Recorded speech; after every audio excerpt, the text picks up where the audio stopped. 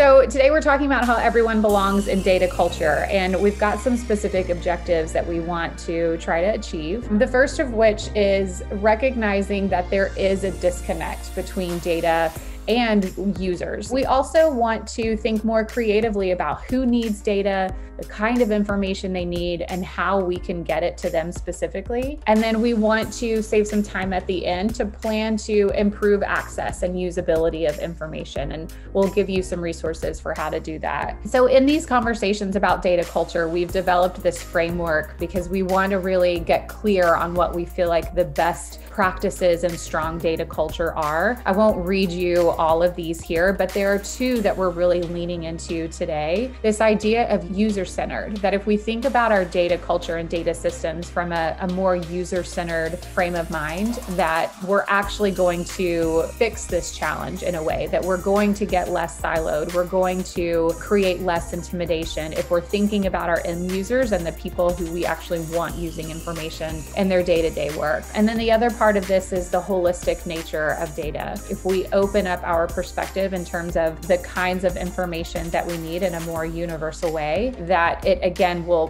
break apart some of this siloing and perception that only certain people belong or have a reason to use information. So to illustrate that, Megan and I have a couple of specific persona that we want to walk you through. Again, this is through the goal of trying to articulate that it isn't only specific people that belong in data culture, that there are a lot of different people, some of whom may seem less obvious, who have a very real need and value for the kind of information we use in school systems every day. So the first one here is a principal. And if you've read a little bit of the information about our persona here, this is a principal who is having to make decisions about staffing for in-person school, for hybrid school. And she's worried about teacher turnover and the impact that it's going to have on her culture.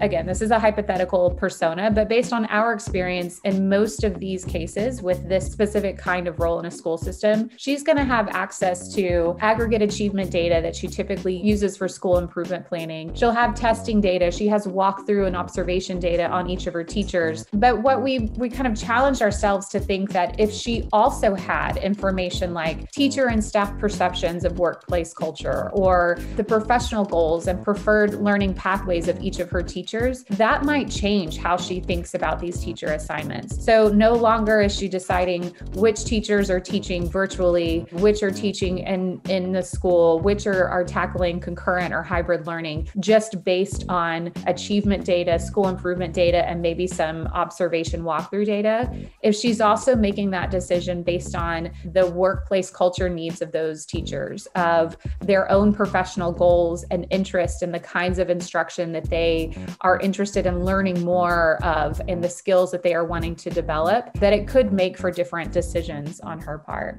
We do a lot with personalized learning, and we have a framework that we use for personalized learning that's called the Core 4, and kind of the holy grail of implementation of personalized learning is to get student reflection and ownership of their own data. Like if students can really understand what their data tells them about themselves and what kind of goals they need to set based on that, that's something we really aim toward when we're working with schools to become more student-centered in their pedagogy. So with that in mind, we were thinking about, like, this is our imaginary eighth grader. I'm a former middle school teacher, so I relate well to our eighth grader here. So she wants to study engineering or computer science after high school. She's worried about qualifying for scholarships, and she needs a scholarship to go to college. And she struggles with dyslexia. She's had it, she's diagnosed in second grade. She knows this is something she does struggle with. She has a lot of workarounds, but it's something that remains top of mind for her. What she really wants to do is she's getting ready to register for classes